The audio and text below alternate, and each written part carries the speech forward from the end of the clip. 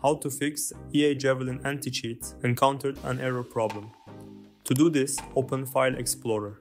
After doing this, click on this PC and then Local Disk C. Here, what we need to do is double-click on Program Files and then the EA folder.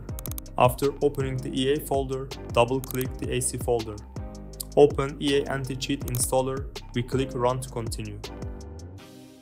After opening EA Anticheat, click Uninstall All. We have uninstalled EA Anticheat. To download it again, we open our browser and type EAC Anticheat Javelin download in the search bar and open EA's website. Click Install and then download the EA Javelin Anticheat installer. We have downloaded the setup. To reinstall EA Anticheat, we open this file.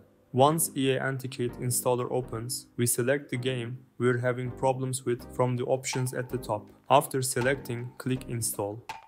We have installed EA Anticheat. Now you can restart your computer and check if the EA Javelin Anticheat encountered an error problem is solved or not.